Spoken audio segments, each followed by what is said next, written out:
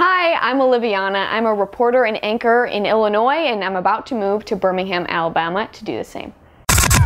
Tonight, we bring you an investigative report on a Taiwanese YouTuber with some mysterious happenings down in the basement. Come follow me, we'll get a closer look. See these markings on this wall? We've gotten reports that they actually have hidden meanings.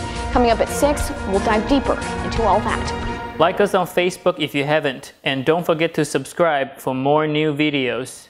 A little bit about me. My parents came to Taiwan when I was very young, so I actually went to a local Taiwanese school. Then I went back to America and spent many years even still learning Chinese a little bit. In high school, my parents decided to move back here. They're Christian missionaries. So I went to school here again, not Taiwanese school this time, American high school. And then I went back to America for college, but I couldn't stay away from Taiwan. I visited every year. Even in American college, I would still come back.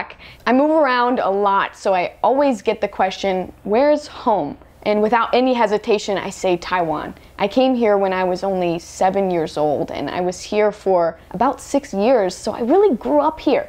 I even consider myself an egg. I know that sounds weird, but white on the outside and a little Taiwanese on the inside.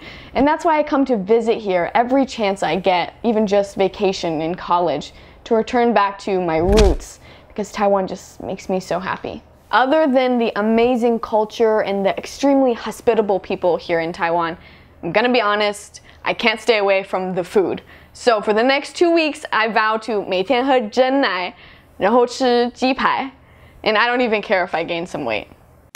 If you want to keep following along in my journey, whether in Taiwan or reporting and anchoring in America, you can do that on my YouTube, my Instagram, or my TikTok, Oliviana Calmes TV. And you can also give me bubble tea recommendations or food recommendations too. Thanks for watching!